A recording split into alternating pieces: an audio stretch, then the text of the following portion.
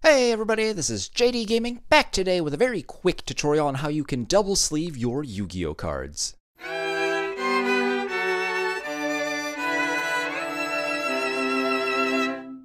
So the first part of this video is going to be an extremely quick tutorial on how you do it, and then at the end I'll share some insight on things I wish I knew before I got into double sleeving, because I've been doing it for a while with other games. Right off the bat, we have two very comparable rarities, and I want to ask, can you even tell which of these two cards is double sleeved? You can kind of see a little extra shine on area, and you may guess that's correct, but overall, the double sleeving process does not mess with the foil, luster, shine, whatever you want to call it, so in case that was a concern, I wanted to show you that that's not really a big deal.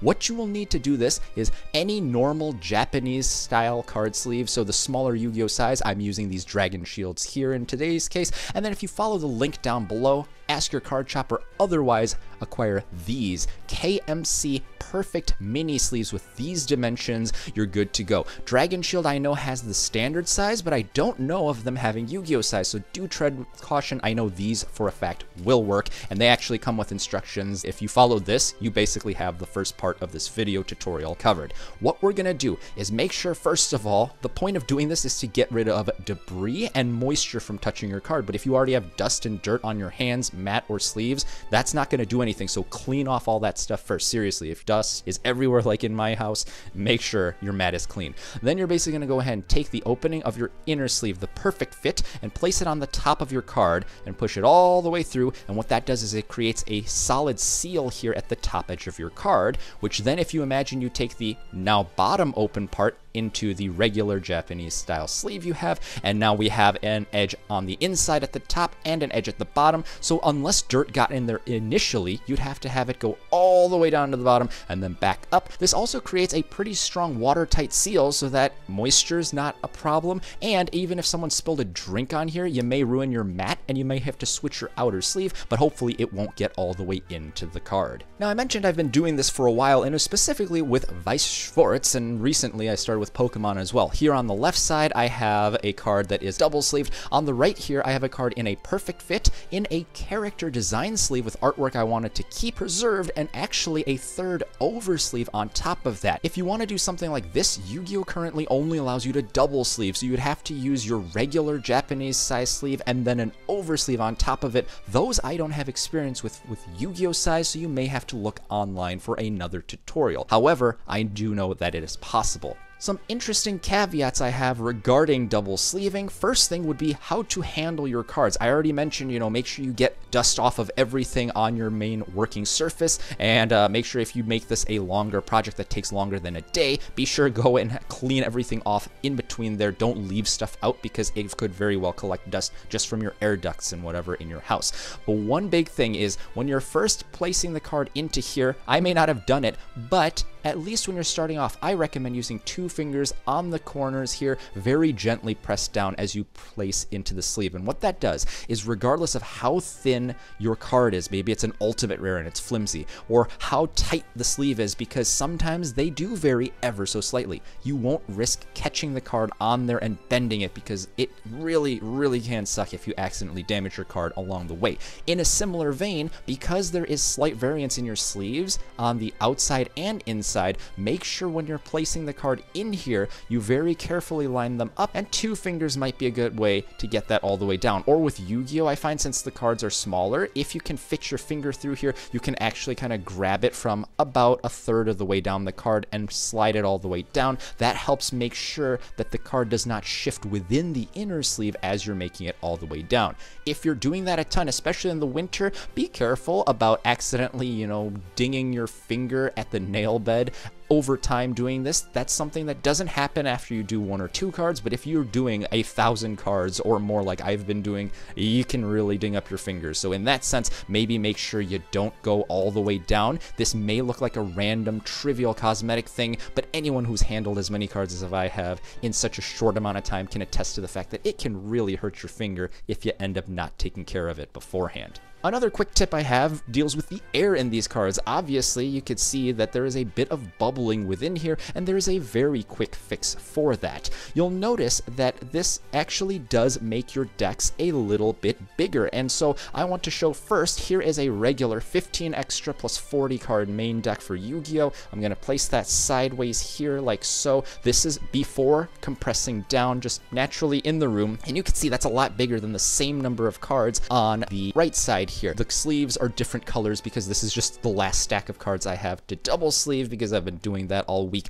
But effectively what you have here is not too much of a difference. If you turned here, it'd basically be about a centimeter, maybe 15 cards or so. The way I get air out of here is if this is the top side of the card on the left here, I go ahead and place my hand on this side here. You can also just put a book flat on the whole thing and it'll take care of itself, but you know, sometimes you got to do this to fit it in your deck box. So you hold the top card here. That makes sure that all the air shifts to the bottom, which is the opening of that inner sleeve. And then afterwards, by gently pressing down, kind of like an accordion on the right side, you can make sure that your whole thing ends up being a lot flatter. And then now you can see it's maybe like the thickness of 10 sleeved cards, if that, and it's not as much of a huge difference. This can, however, be the difference between whether or not your cards fit into your deck box. If you're doing an oversleeve, as not shown in this video, heck, you might need a totally new deck box overall because the size of the sleeve changed entirely. But even if you're just doing this, you can see how, whereas that's not a problem for most deck boxes, I did notice, for example, with my standard size cards, the Ultimate Guard boulders were a perfect fit for double sleeves, but not for triple sleeves. So you may have to be careful in what you select, and you may have to press down on them to make sure that they can fit snugly into your box. While you're playing, the double sleeving is going to make your cards a lot safer from grime and moisture and all these other things. It even makes them a little more resistant to bending if you're not being stupid with it, but you just want to be extra careful that things don't catch on your deck box or other accessories as you're going through with it. So do take it very nice and slow. In case you were wondering about shuffle feel, I actually like the double sleeving feel more so. What ends up happening in Yu-Gi-Oh! Is you'll notice right off the bat, wow, this is a big deck. This is a lot bigger than what I would normally have in this game. But the thing is, these cards are a lot smaller to start off with, and we don't even need to shuffle our extra deck together with our main deck. Maybe you do so for extravagance or something, but really you just have to deal with usually a 40 card main deck at a time, maybe 60. But again, most adult hands are going to be able to handle the full size cards very easily, double sleeved or not, because they're very small. And what you'll notice is instead of it being flat sleeves that end up pushing against each other like usual, because of the kind of slight bubbling that happens with the double sleeving, naturally you end up with a bit more of a triangular shape. So these wedge very cleanly and nicely in between each other so that you don't have to use quite as much force.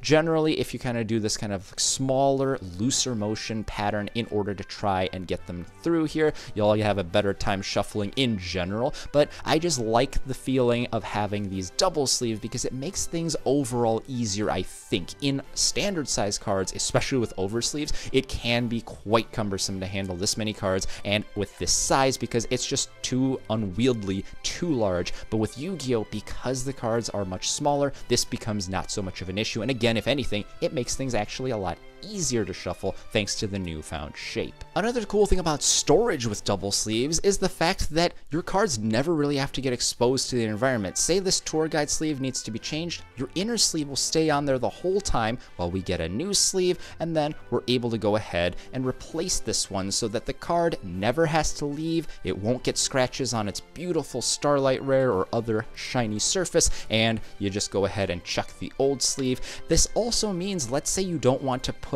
an outer sleeve on every one of your cards that maybe you want to use but you're not currently using. You could keep all of your main cards that you want to have on standby in your inner sleeve, perfect fits, and then sleeve the ones that you want to use. That way they can go in your binder, your tins, what other storage solution you may have, and you don't have to waste money on tons and tons of outer sleeves. You just have to have an inner sleeve for each one of your cards. At the end of the day, this is just an option. It's not going to be beneficial to everyone. For example, if you don't particularly have really expensive or shiny cards you want to have have like Starlight rares, you may not even bother with this. The one sleeve may be enough. You may not want to deal with the difference in shuffle feel, deck size, and all these little nuances that I've come to notice and kind of get accustomed to with these cards. It might just be too much for you and too jarring of a change after nearly 20 years in this game. But in case this was something you wanted to do, hopefully this video was helpful. And if you want more information on double sleeving and card products in general, I strongly recommend the 𝕿𝖊𝖊𝖙 Community College YouTube channel that I'll have in the iCard and in the description box below.